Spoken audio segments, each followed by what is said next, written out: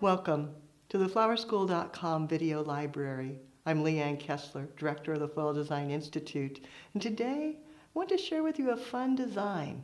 As the days are getting warmer, it makes me think of the fire colors. And in season right now, the pincushion protea are fabulous, almost little balls of fire, sunshine for the soul. In addition to the pincushion protea, some parakeet heliconia, Crispettia, Hypericum, and a little green trick dianthus. Now, for fun, doing it in a very small cube. I filled it with foam, soaked with flower food, ready to go, but doing a very dramatic linear design, big flowers in a little container.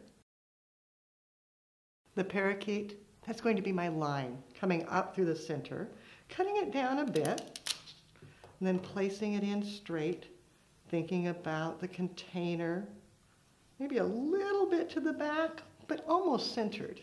Then sliding it down. Then to cover my mechanics quickly and easily, the green trick will look like a little bed of moss, cutting it very short, and then nestling it down right into the foam, letting it fluff out. In a second. And one more. Give me a beautiful base that gives you a little texture and fun supporting the bloom. To add interest, I want to add some lines to this so it's not just straight and vertical, a little more fun. For that, snake grass, equisetum, be grand fun. Just cutting it down. And then placing it in. Maybe bringing it in at an angle. And you can actually feed it through the green trick, so finding a little spot and then angling it. Finding the perfect hole. Then bending it. Yes, adding this dramatic line that just bends across. Now to get it to stay in place, think about how long you want it. I'm going to cut it right about here, give it a cut, then go back with an 18 gauge wire, feeding it straight through. It's hollow. You have to puncture the membranes between each portion. Feeding it on down, making it disappear inside, then determining where that bend was.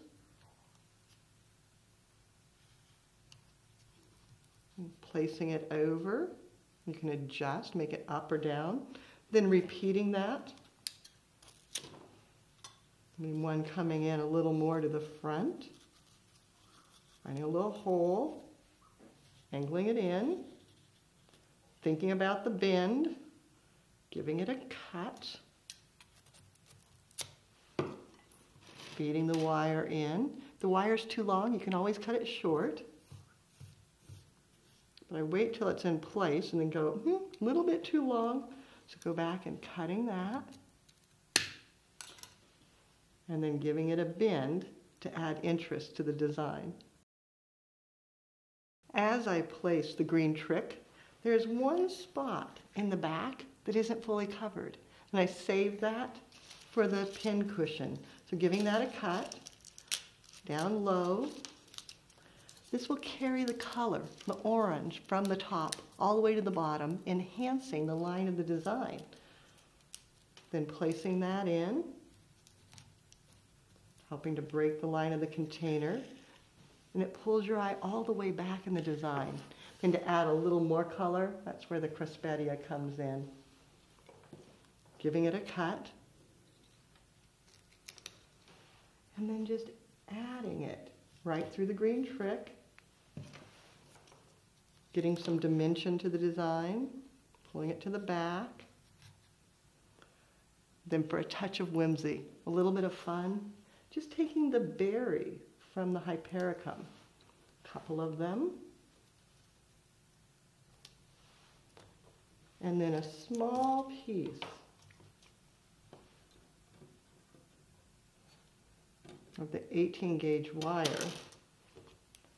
feeding it into the base So just adding a stick to it and bringing that and feeding it into the snake grass and repeating that.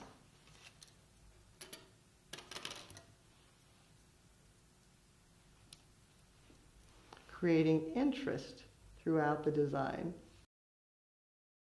Once you create one, then you need to create another and another and another, because they're going to be a favorite. Display them together or one at a time. It's fun by itself, but as a duo, even more fun.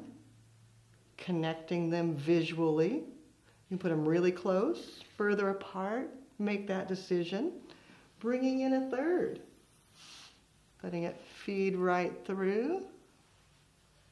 Again, judging your distance, deciding how you want it, maybe a little more this direction, lining them up, and the trio are quite the delight.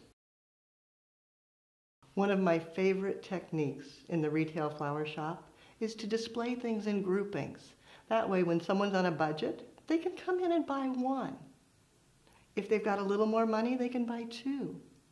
If they really want something special, they can buy three. And they all work together or individually. Plus, once they get them home, if they don't fit in spots, they can divide them, place them throughout the house. Gives it an interactive time.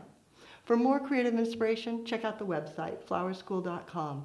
If you have questions, you could reach us there or by telephone at 503-223-8089.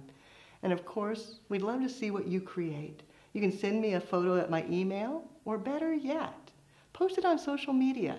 Tag Floral Design Institute and let us all see. Because now it's your turn. Have fun and do something you love.